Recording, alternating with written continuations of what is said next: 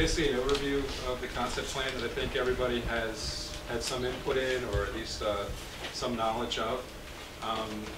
What we're really proposing is 4 stages to this plan. First stage is establishing a nearshore reef that will provide wave attenuation, disrupt the wave energy, and help stabilize any beach that's then put on secondary. The beach fill, there's been, I didn't pass it around, but I'm sure everybody has already seen it. There was a concept plan that was designed with Dr. Farrell providing some of the specifications for the slope and the height and width, and then there was this landscape design that I think everybody has seen at some point, hopefully. So this would be the beach fill that we would be applying to both the Forked River Beach and the Beach Club Beach. The idea is to cover the gabion with a dune where it's currently located, and then just providing another storm protection value to those areas where there is no gabion.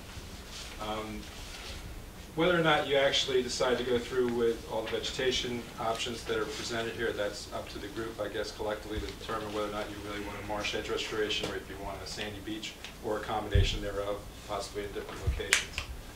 That can all be determined later on. But the basic concept, the basic slope design, template design is still the same as what was presented there.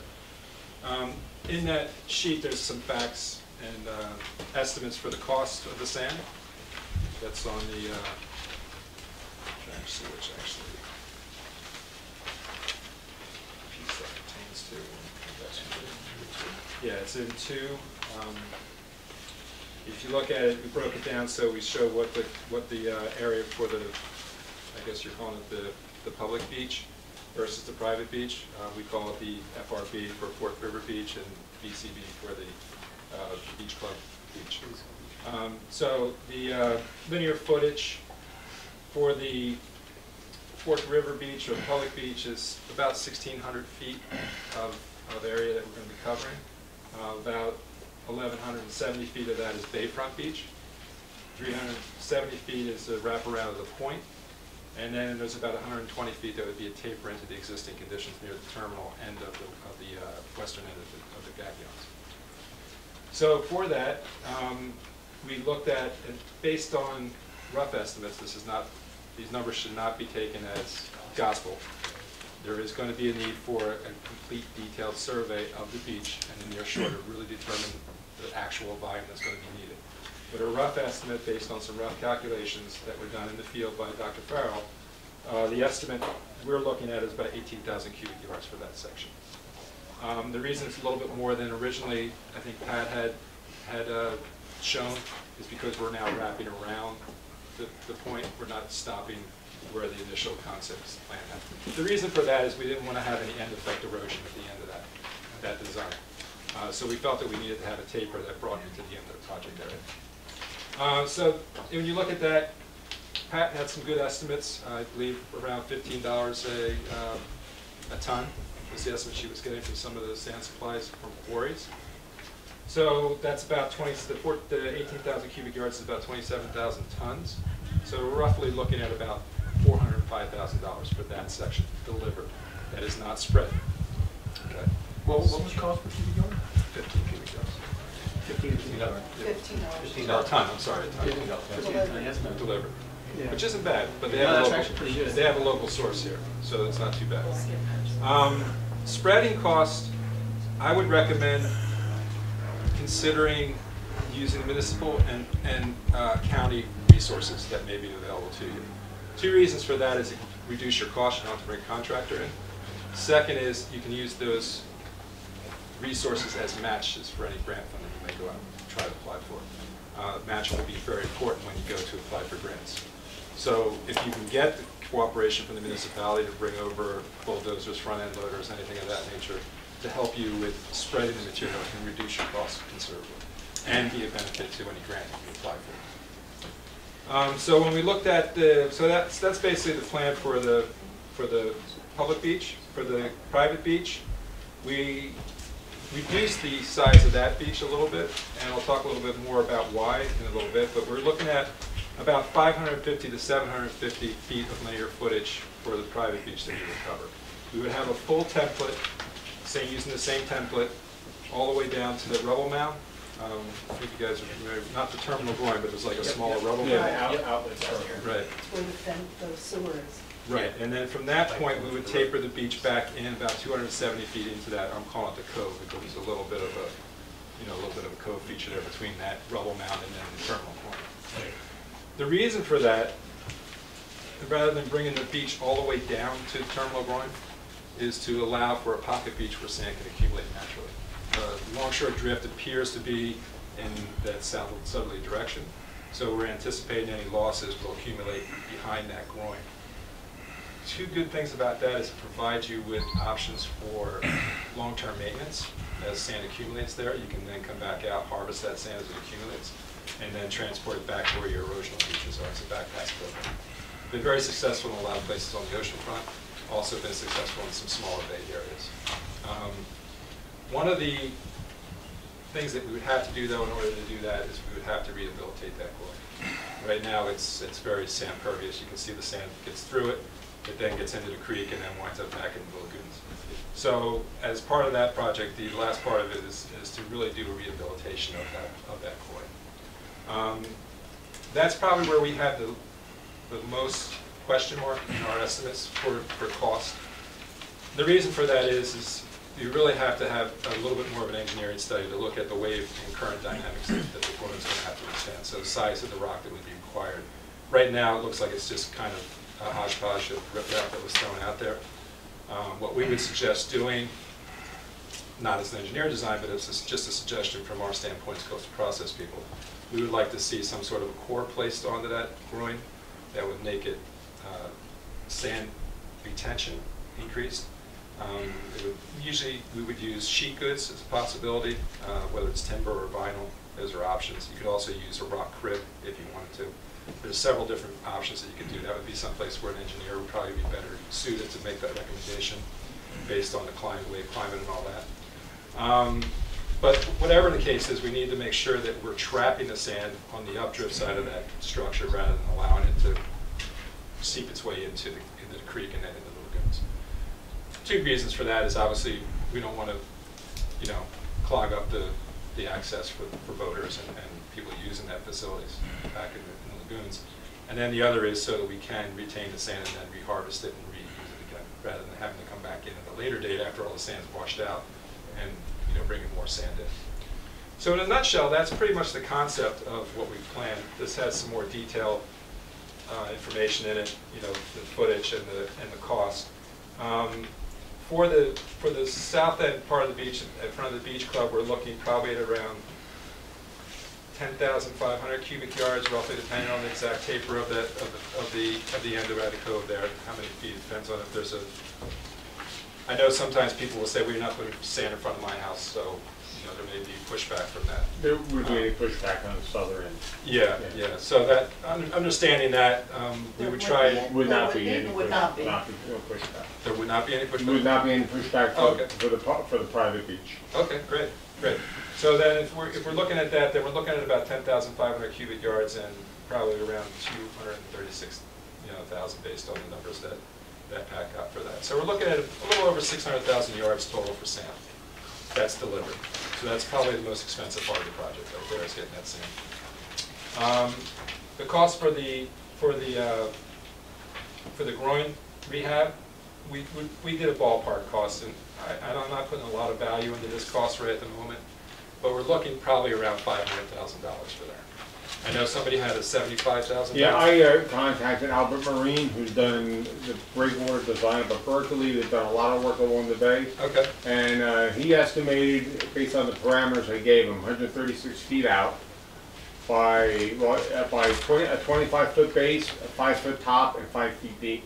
575 tons of rock. And he knows that the boulders need to be at least 2.5 feet. 2 tons, yeah. Right, and at least 1.5 tons, whatever, And that's what he came back with. I mean, 75,000, including 75,000 materials and everything. And labor. Yeah. That's a good price. But that's a budgetary number. So I'm assuming that It's on the high end of what he would charge. Usually budget varies a little bit higher than normal. And that included some kind of a core, like a sheet piling? It's going That into the was core? all rubble. All rubble. All rubble. Okay. That's something I would suggest that we have an engineer take a look at first before we just go ahead with that, because if we just do all rubble, it may not do what we want it to do as far as retaining the sand. That becomes it's very difficult to use just large capstones and make it sand impervious. Mm-hmm. What about if you put like a liner within the parameter of the rubble wall? I'm sorry, what's a that? Liner. A liner? Yeah. Geofabrics are great when they're not exposed constantly to the environment. Yeah. The longer they're exposed, the faster they break down, and then they lose that protection that you would get from it. I really don't recommend using geofabrics as an alone source for what we're looking for it to do. Mm-hmm. You could crib it with smaller structure in the middle and then put smaller compact riprap and then cap that with stone. Probably wouldn't add that much more cost to what you're looking at, but it does require you to then excavate what's there and then install the core and then cover it back up. So there might be an additional cost. Yeah, but yeah. It sounds like if you're getting those kinds of numbers from them, that we may be able to come in at a lot less than I don't know, how did you guys come up with the $500,000 estimate? It's based solely on past projects that we've been involved with. So it's based on what is going on in adjacent communities, not adjacent to here, but in the New Jersey community, oceanfront, and also on the bedsides.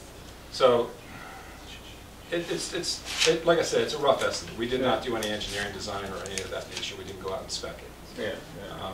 But because I don't like to, we are not engineers. Yeah. We have an engineer on staff, but he's not a licensed engineer. Yeah. So we have consultants that we work with who are licensed engineers that we would contact for the design work. Rich Wagle would probably be the person that I would go to for this. He's a professor emeritus up at Drexel University, very well respected in the field of coastal processes. He would be the person I would recommend because he knows groins. He's built a lot of them all over the place. But it's not to say you have to go with him, obviously. Steve, yes. How much of an impact would, when we find out what actually is there, would that have on the like we don't know what's there. Right. We don't know whether it was rock that was thrown there, how it was set Right. up, how it was built. That would have an impact also, I would assume, on. Absolutely, and that would be the prerequisite, if you will, to doing a design is to do a condition survey of the existing groin and the region surrounding it, getting real detailed information on what's there now. That would then go into the design of the actual structure. So that's definitely the first two things that I would suggest as you move forward that you do in order to get real good handle on these numbers is to do the detailed topographic and bathymetric survey and the detailed survey of the groin for existing conditions and around it. Where you have to do that, you can have licensed surveyors or anybody that does survey quality work. Coastal Center obviously is capable of doing it, but I'm not trying to advocate for us necessarily. But you know, you do need to have somebody that has been involved in this kind of work and knows what they're looking for. Not sure, Stan, do you guys do survey work? No. There are other groups that do it, so I mean, there's options for you guys to go out and check out. This may be a very simple question, but is the way you build the groin affected by the prevailing winds on the beach, Yes. the water currents? Absolutely, absolutely. A wave and current study is included in my recommendation for this area. We can do wave hindcasting, which is basically looking at forecasting and then doing theoretical calculations for it. We can also install gauges out there, aqueducts that do profiling of currents and waves. Or we could just do a simple LEO program. There's a lot of you living here. Somebody could go out every day, you could take turns and go out and collect visual observations. There's a program that we established. We did it with U.S. vets down on Delaware Bay. They were very effective at doing it. We did a small, short training program, and it's a pretty straightforward process. It doesn't take a lot of training to get yourself up and ready to do it. We think there might be a nearby data set. John Miller did some wave survey, wave field work for the Berkeley County Park project. So, Okay, that would help. yeah, that's just up the street a bit.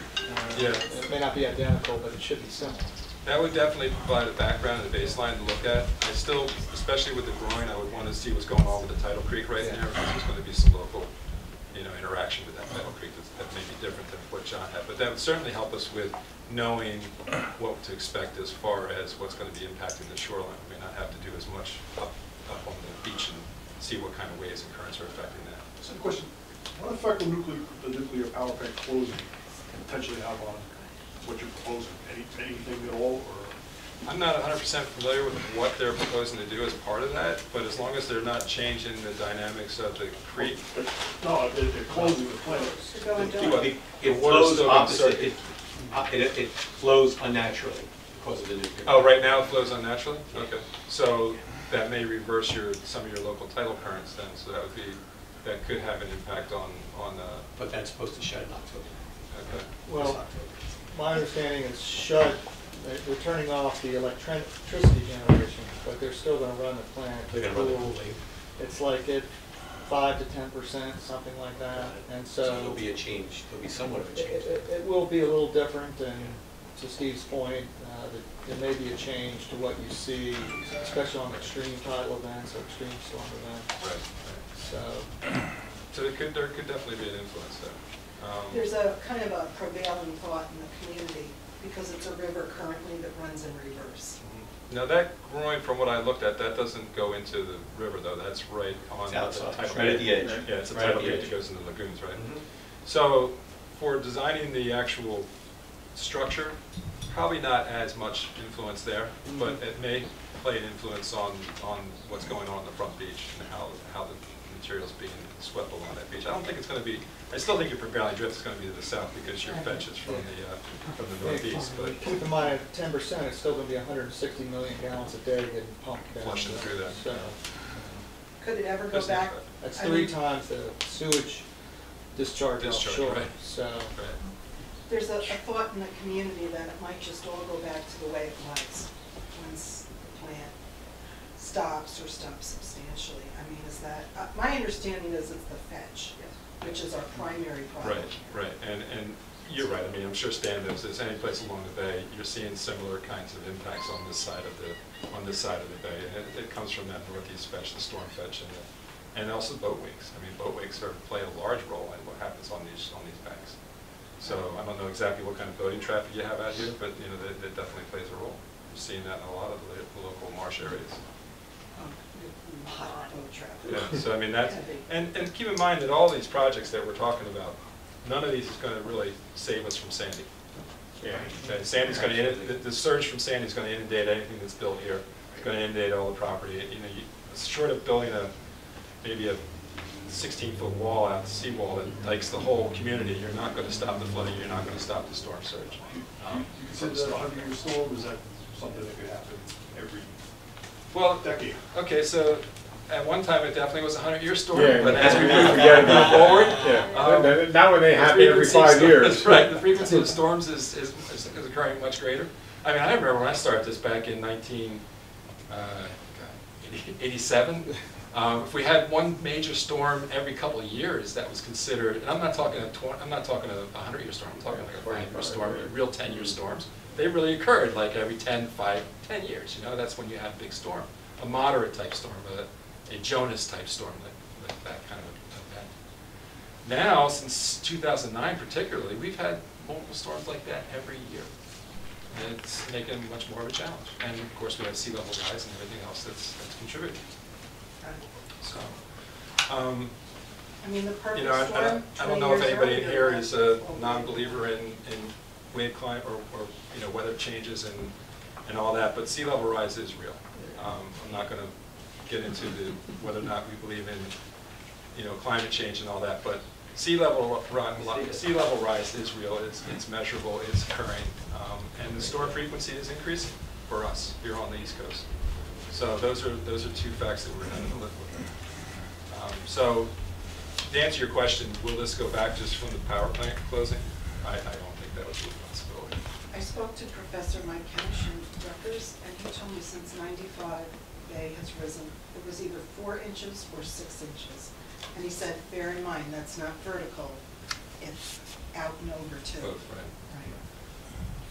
So, yes, you know, we're facing that. So there's a real need here if we're going to maintain property, you know, as a fixed location that we have to respond to what's going on the shoreline to try and stabilize it. And the best alternative that we have right now that's both ecological and cost efficient is to do what we're proposing here with reefs, whether they're the shell bag reef that we're going to talk a little bit about shortly, or whether it's an oyster castle or reef balls or whatever it is that you want to put out there.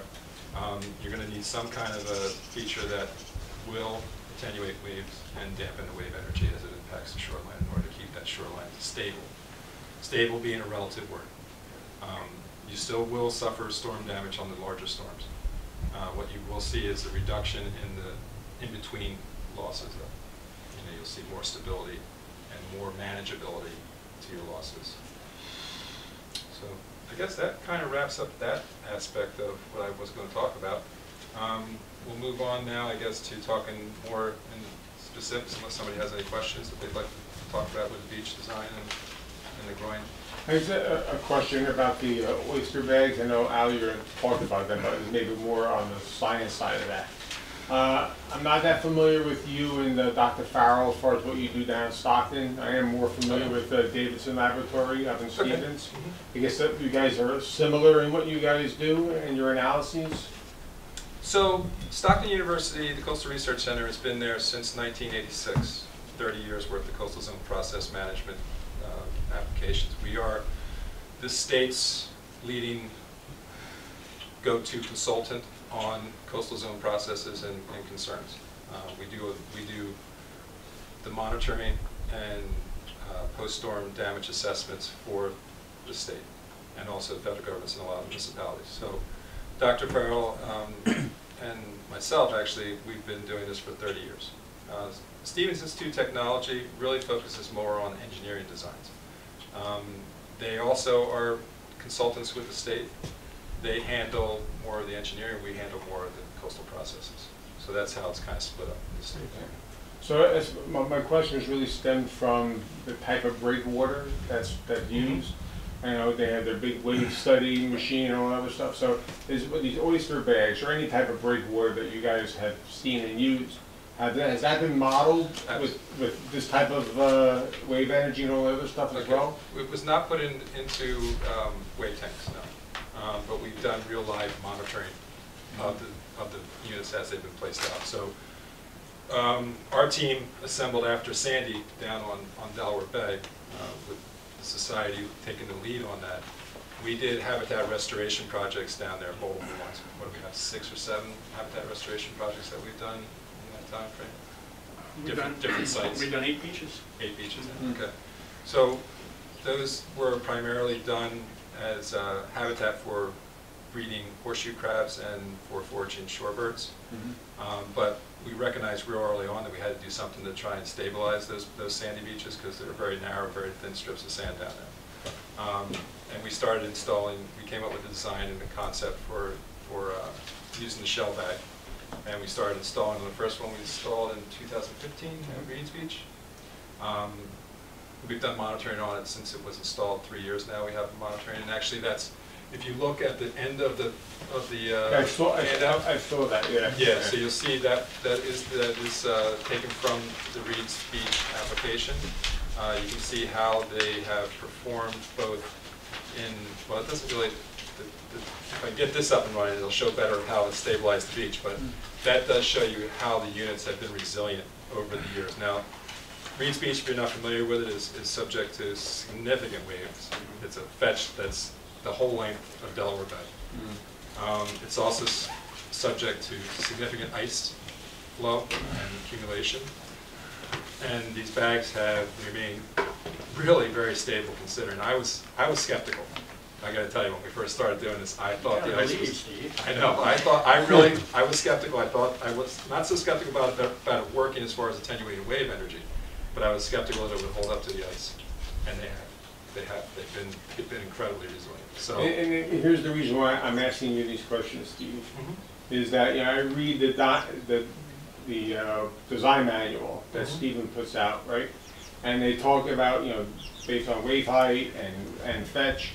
that you need a rock, a boulder that's at least 2.5 to 3.5 feet in diameter, and between a ton and a ton and a half per boulder, right?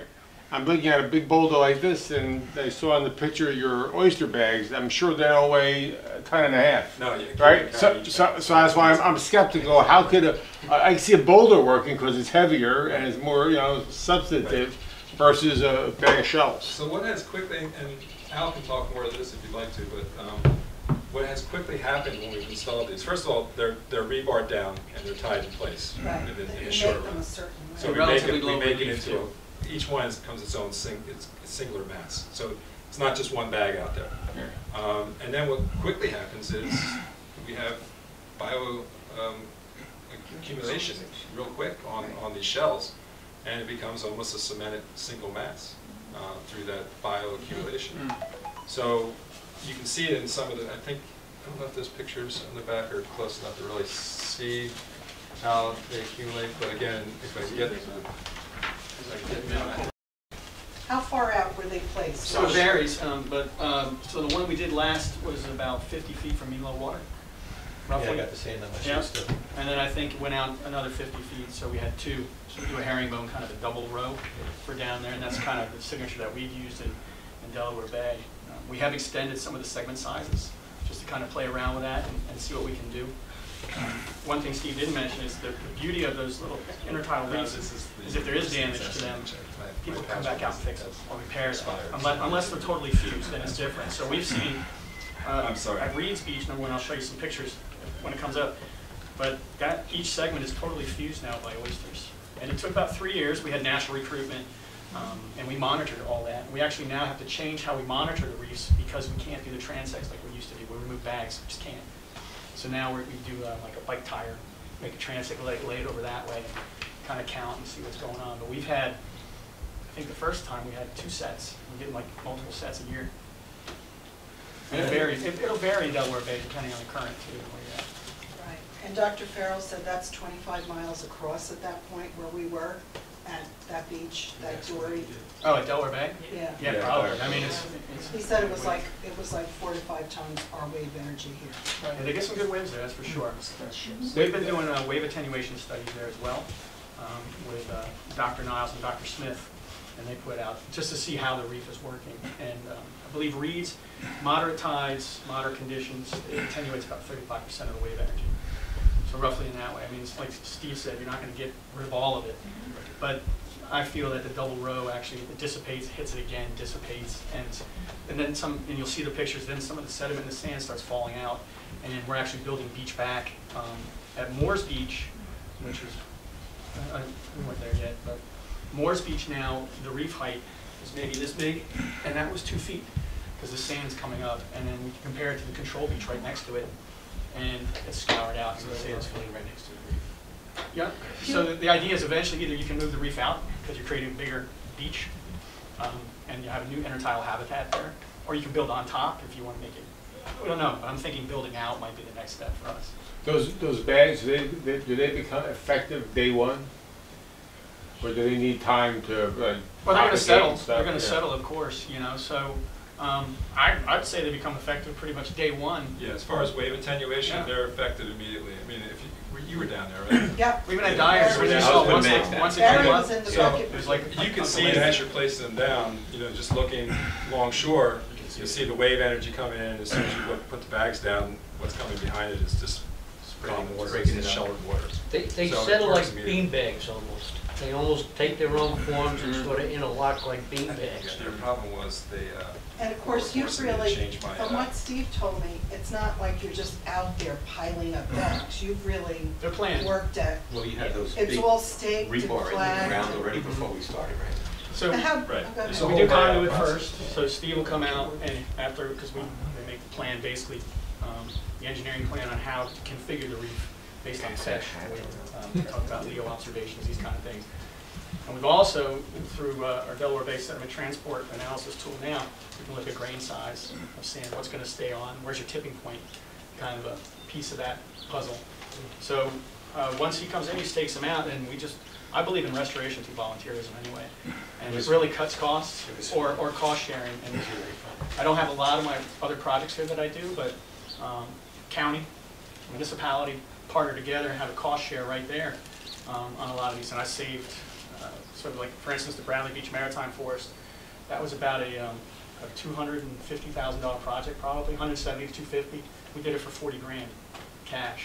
But it's the power of the team that you bring together, that partnership. You know. Do you know, I mean, I'm not asking for the plan, but do you have any idea how far out they would need to be on this particular stretch of beach? I would leave that up to Steve from his modeling. I couldn't just tell you without, you know, one thing I like to do too is, you know, we're not just going out there willy-nilly and placing bags out there. There's a whole modeling piece ahead of that. So we do listen to the baseline. How does that affect, we have these turtles that come in here to The terrapins. Yeah, how's that going to affect them? Well, you're going to have gaps. So okay. same with the horseshoe crab. We were more concerned with the horseshoe crab getting back out. Okay. I mean, I don't think you're going to have a problem with terrapins if you have a big gap. They come in, they're going to come right out. You know, and that's we basically in our reef we set up treatments with aquatic fencing to see which crabs are coming in where, and if they're the same crabs getting out. And there was no problem. We looked at height, and there was no problem because eventually the tide comes up above. If you look at the layout that we have here, you can see that we're not proposing one continuous long reef that goes through there. These are all set segments. Will be oriented in such a way that each segment will shelter from the wave orientation that's propagated through the area. And then there's an offset, and then there'll be another set of reefs that go down from there. So in between each there'll be a gap. And then also within the reefs we use segments. We don't create a continuous reef.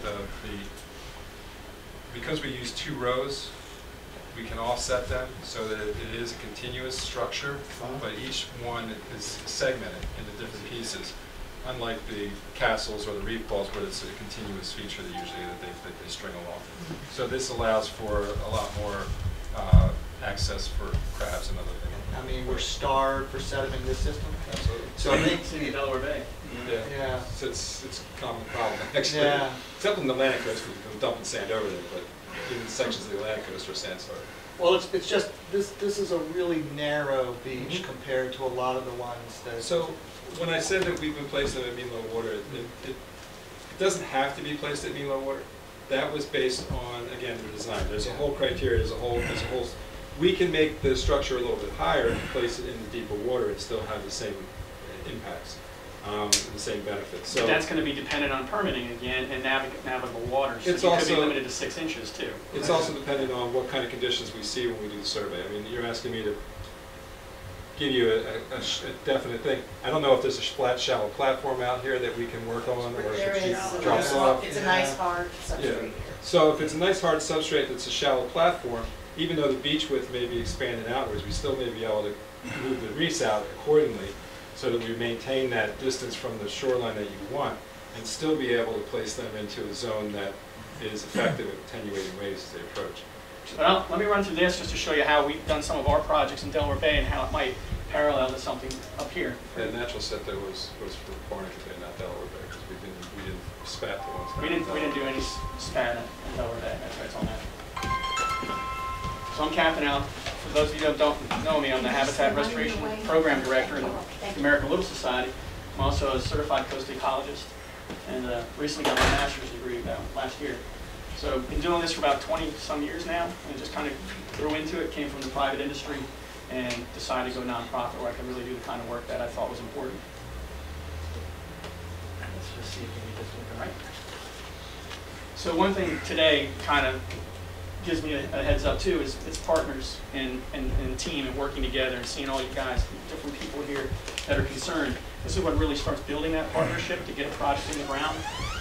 For just our Delaware Bay, this is roughly $5 million in grant funding that we received, maybe a little bit more, right after Sandy in 2015. We had 3 core partners, Conserve Wildlife, Stop University, and Larry Niles and his staff. But we had funding we kind of meshed together from a variety of sources. And to do these projects, sometimes you do have to mosaic funding sources together. And we're talking about matching things to get different pieces of it that are non-federal. But here's what we've done so far. And here's just a typical segment of what one of these would look like, our reef. But We've done 2.75 miles of beach, roughly, restored almost 200,000 cubic yards of sand, removed rubble, so like you're talking about the pool and things like that. We've done all that kind of work. And we built, it says 4 here, but we built 5 intertidal reefs now. We just built our last one March 31st at Dyer's Cove, and I'll show you a couple of photos of that in a little bit.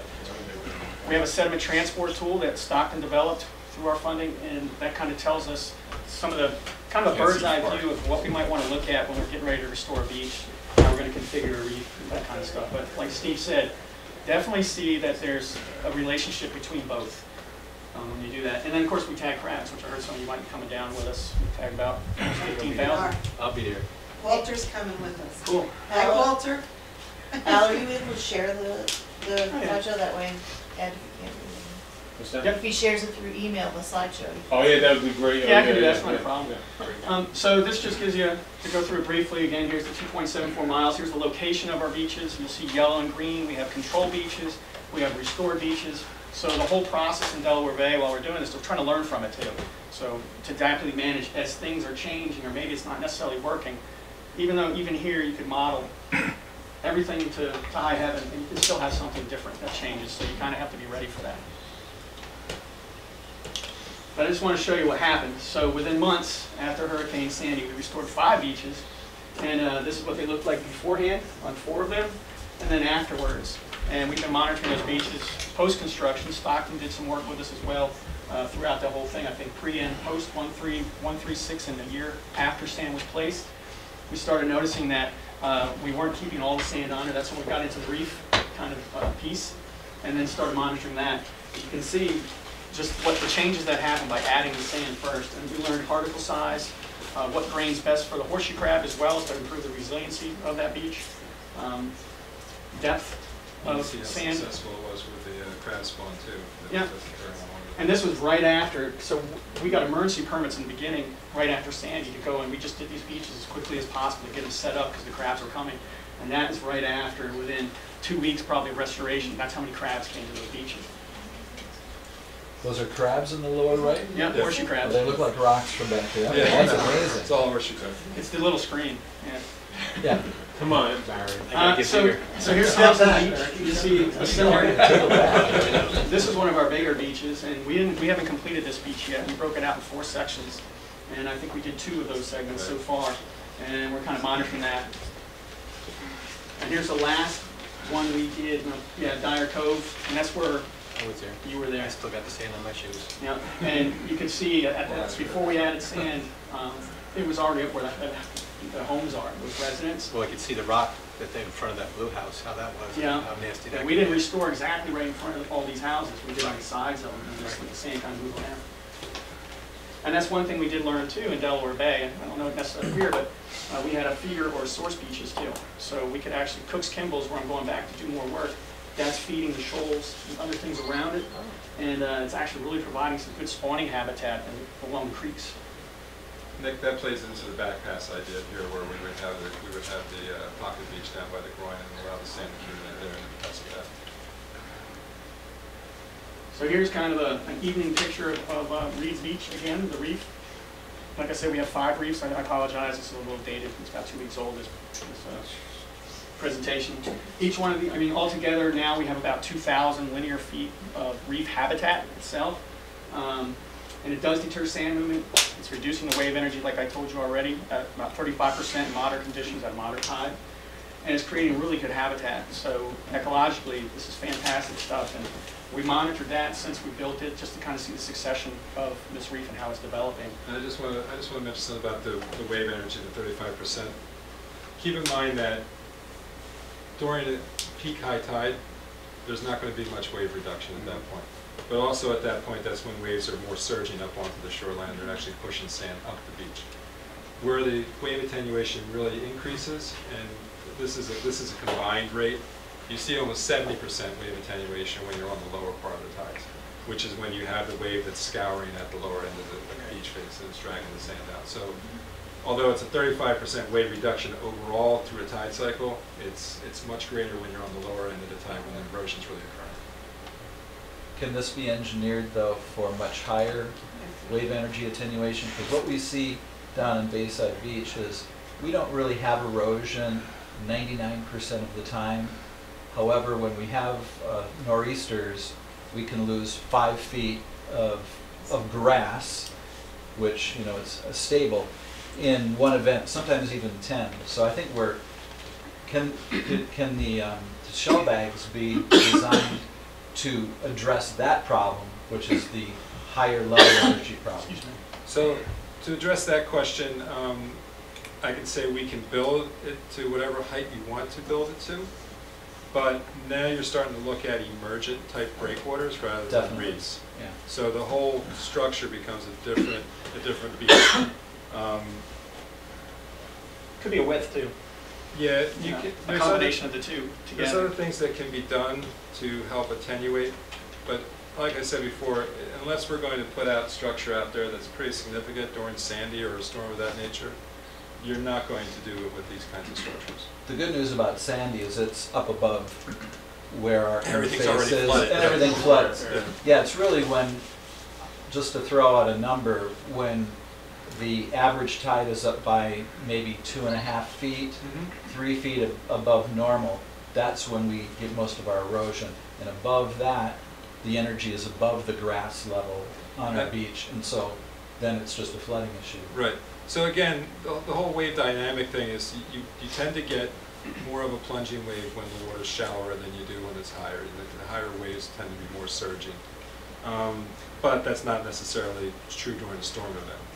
So the long and short of it is you can increase the height of these. We're looking not to try and, we're not looking with the designs that we did here to try and address all situations and all case scenarios with. Is that a thing? This is a good draft plan, Yes. essentially what you're saying. Right. Again, you have to decide as a collective what it is that you want to try and protect against. The bigger the storm you're trying to protect against, the more expensive it's going to get for you to do that. I think they've done a really good job in putting together a draft plan. I think there are a couple of things, there are a couple of other options that might be considered. And I guess the most important thing I think all of you have to recognize is there are a lot of ifs in this. There are a lot of things that we don't know that you probably need to know to make a really good decision. And if you notice at the Treating very this- end, the first thing I do is there's studies that are required. Yeah. And, first thing is a good topographic bathymetric survey. That's You know, really the first step. treating this as a single project is a good idea. And I actually worked, I think, on the first weir jetty that was installed on the east coast of the United States on Murrells Inlet in 1971. My hometown. I didn't know that. We can talk later.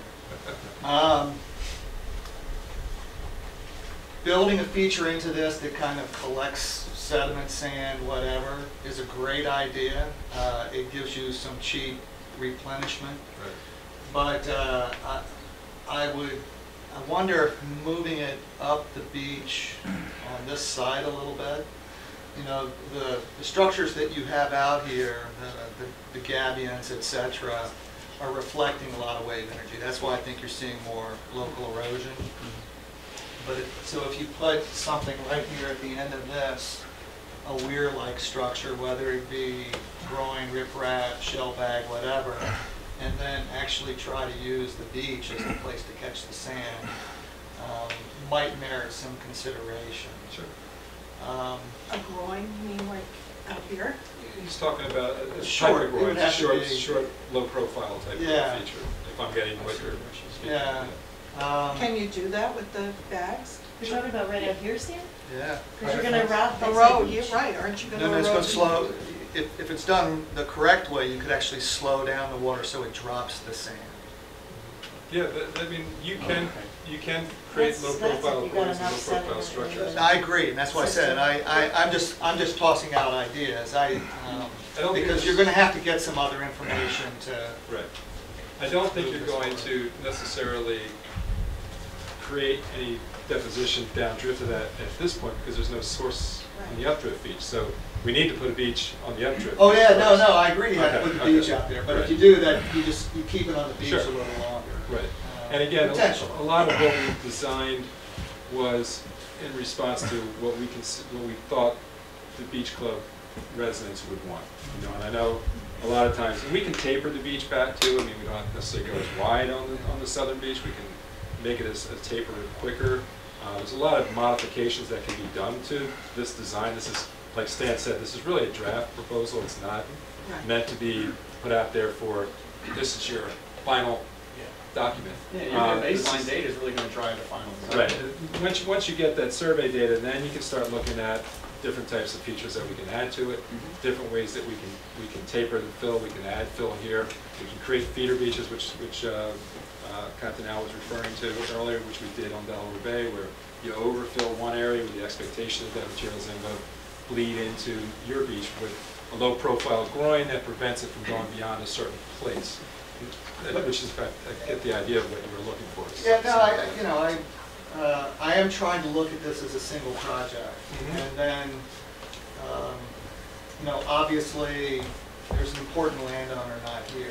Yeah. So it's an important consideration for all of you in terms of that outreach. And we can help a little bit, Britta can help a little bit. There are other folks that can help a little bit.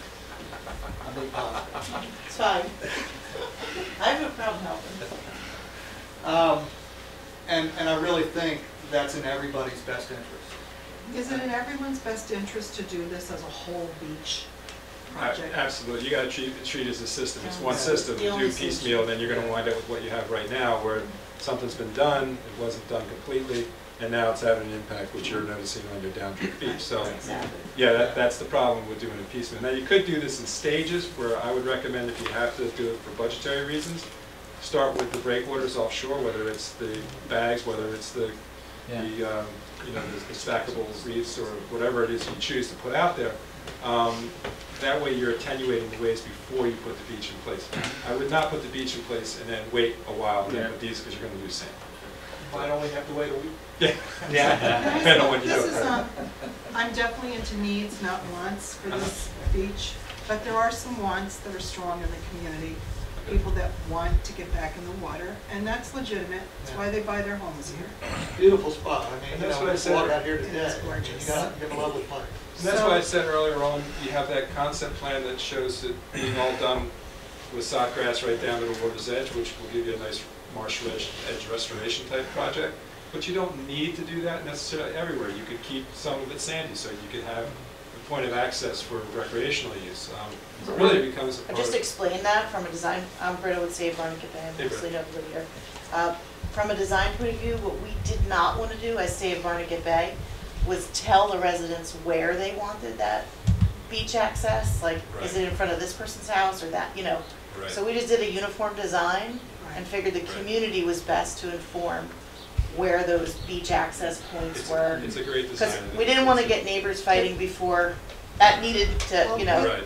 I'm not, they can do whatever they want, but Dr. Farrell had said to us to not impugn the integrity of the dunes.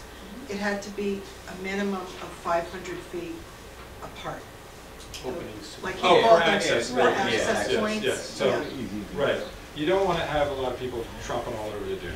So you want to have places of egress. Now, you can modify that somewhat if you are not just going to have a walkover where you're walking across the dune itself. You want to place mats down, or even build a walkover that could be removed in the wintertime and placed out when you want it to be placed out.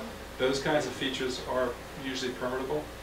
It's usually not an issue, and that again can increase your access points if you're willing to pay for that. It can also be moved if there's a storm. Right, in the event of a storm coming. So we're doing a similar project like this in Shark River with the same issues, sure. And the town's for it. They want to have, the town has FEMA money, so it's a little bit different funding source because they have to meet this benefit cost analysis that they've created. And we're doing a dunes, expanding the beach, and then wave attenuation with shell bags most likely. And that is a 2,000 linear foot stretch. And it's horseshoe crab spawning area as well. How do you handle the boat trap? We have jet skis that literally come flying through 10 feet offshore. How do you handle that? Do you For flag it reefs? off? Yeah. caution Well, we have to lights? mark it by permit, we have to mark it as a hazardous structure that's out there. So we usually put the diamond out there on our structures, or we do put the diamond out there. And then we have to confer with NOAA, and NOAA will map it on their nautical charts. Yeah, they may require you, depending on proximity to channels, they may require you to put a buoy out there. That's again going to be with any structure that's placed offshore, whether it's the shells or whether it's the castles or reef walls. But low You cost, have to have something we out. did it with the Home Depot fencing, piece of PVC, and then 2 brackets we painted with orange reflective tape. That was it, on each side, and that met the requirements to mark it off. That was fine for Delaware Bay. I don't know with your proximity to some of these egress points in and out of the lagoons, they may require The state something. feds do have a little process they have to lay Yes. down. Yeah, you have to. Approve it. Yeah. And just, and I'm only asking this, I really do believe that the buy-in from the community is so important, and may be what tips this over into a positive result. Well, one of the talking points that I had on that proposal was volunteers, and local community is priceless. You can get those people to come out and support it and get out there, and you can get these things done. And that's what's happening in Shark River. So there's about 60 people that actually marched against the town and said, we don't want the bulkhead, we don't want the bulkhead. So the town has turned it all around now, Britta's leading and us they're in doing that. this living shoreline design, which is great. How far west of Shark River are you Well, doing? we can, Are you familiar with it? Yeah. So South Riverside Drive, where the marina starts? Okay. All the way back. Okay. From there. So that whole Can section. we, Yeah, let me go through this finish real this quick. real quick? Yeah. Just 'cause I really feel bad for Garrett Stan. My foot went to sleep, but Yeah. He's doing a great So job. I'll go through this pretty quickly, just to give you ideas of what it can look like. So this is, again, Reed's Beach. We built this pretty quickly because the tides cooperated. We usually do it on a spring tide, or if the wind is pulled out underneath. But it worked pretty well for us on that particular one. It takes a lot of shell. This is all hand-bagged. One thing that I'm proud about these reefs, they're all hand-built. So each reef takes about 2,500 bags, all hand-bagged. We have an inmate program. We have U.S. veterans that help us out. And I'll kind of show you all the value of this partnerships. It's a nylon bag? It is, but I'm investigating new material now, and it's made of potato waste, and it will dissolve in about 2 years. So that's good, but you want to make sure that, at least in Delaware Bay, I have the ability to have oysters start fusing together and create what I want on the reef.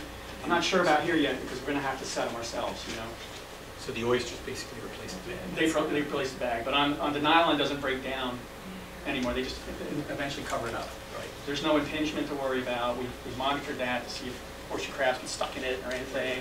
Are there oysters out here? There are. So when we did Good Luck Point, I can't tell you exactly where they're coming from, but we did Good Luck Point, we did get a natural set, not a big one. And then it was gone that You next only year. allowed to place these bags where there's oyster breeding, right? no, we have. They seed the bags with, Yeah, I would seed them they ahead of seed them with time. oysters. Oh, yeah? That's what I was talking about, maybe more a big land-based kind of an aquaculture We have- piece that's So I more wanted to say programmatic. something about this because I haven't responded to an email that you had sent, 2 weeks ago, but I didn't want it to sound fresh. But here's really what's on, in my Be heart and in fresh. my Be mind. fresh. And I'm an Slow, upfront slow. person. It's called Oyster Creek for a reason. True. Good, And good I'm gonna point. tell you, there's some people up in Bricktown who live on Seaweed Point, and they call me to complain about the seaweed, okay? Actually, a Good lot of point. these places are named because. Yeah, makes reason. perfect sense. So Absolutely. just so you have an answer for the homeowners. Yeah. It is a place I'll where use that, but I oysters won't be so naturally fresh. occur. And they put it in the bag. But I was afraid you'd get that email and be like, what? We've been monitoring that. Anyway, just real quick, this is our veteran program. There's piles of my shell I have down in Delaware Bay. I just ordered more. And here's what Steve was showing you. It's Veterans Reef. This is Reed's Beach. Reed's Beach we name veterans. So every Veterans Day for our U.S. military veterans, we name each one of these reefs after a military branch. Or the first one was all military, so vets. And I'm a vet too, so it kind of worked out. But you can see here in June 2015, that's when the reef was first built. They did some scanning of it for elevation. And you can see by April 2016, the elevation of the reef hasn't changed, but the elevation of the beach has. So you can see where the sand is actually accreting there. We're not seeing a scour. I'm curious about, the castles and things. They're a little harder. They don't really take the energy of a wave as well as, all these different shells mixed together. That kind of dissipates some of the energy too. And I think it reduces scour and actually helps you to create the castles. I can't really speak to them, but I think of hard structure and I think of a scour possibility. Yeah. Is So the green and accumulation- yellow above sea level there? Is that It- sand that's that's visible? Yeah, so Yeah. it's all elevation, right? So the black is basically below, and then the red is the highest colors, the greens are coming up as you're rising up. So these areas here and over here, you can see there starts to be an accumulation of sand, and then it expands throughout in January, and then by April, almost the entire reef has accumulated sand on the inside. Cool. The outside reef is where the wave attenuation is occurring. This one's a little bit different here because we were looking at aquacultural racks that we put in here as well to look at what the impacts were there. So where the aquaculture racks went in, we didn't extend the second outer reef down this way. So I think that's why you see a more rapid accumulation of sediment in this corner, because you had the outer reef there that was helping out. But even by the end of the project monitoring at this first year, you can see that there was accumulation of occurring even where there wasn't the outer reef. So we are getting It does sand trap back, sand. keeping sand on the beach and Yeah. adding sand. So, That's great. so one of the questions was, this year, was ice. So one of the federal agencies was really saying there's a problem with ice. We don't know if we want to fund any kind of intertidal reefs just because it's a waste of money, you're going to lose them. Well, this is Delaware Bay. A few months ago, we had 3 feet of ice, and where Shane's standing, he's my habitat restoration coordinator, he's standing over Veterans Reef. So those pictures you just saw.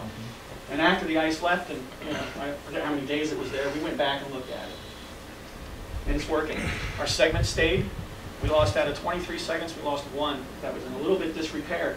What I thought was really interesting too is barnacles were even still on there.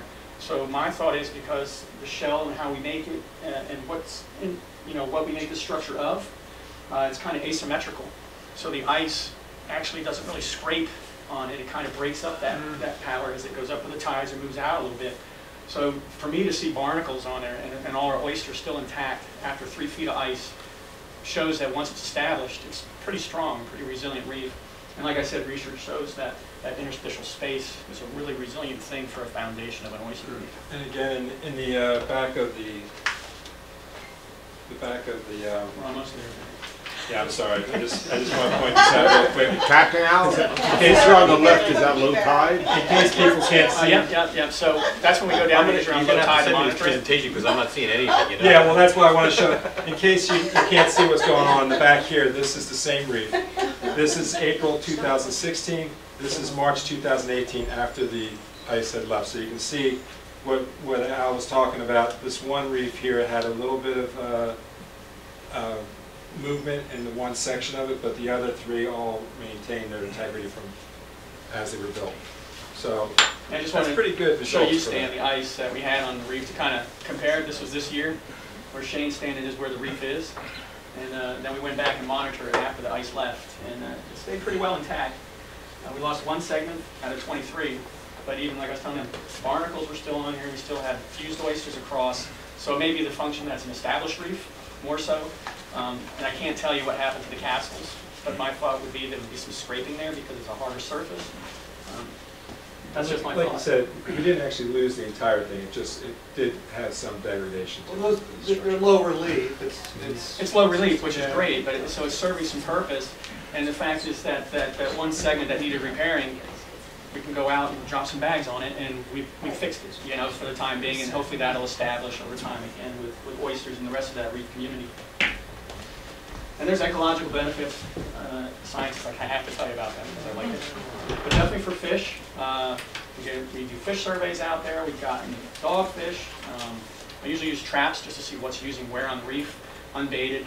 So not a lot of different. We got a weak fish one, some silver perch. So they're there foraging. Tons of blue crab came in right away, and then all the mud crabs, of course, and worms. And then we saw over time how one species kind of would leave, and another would really start taking over as this got established. And the birds, a lot of oyster catchers hop on and feed on each one of these segments as well. We've seen that.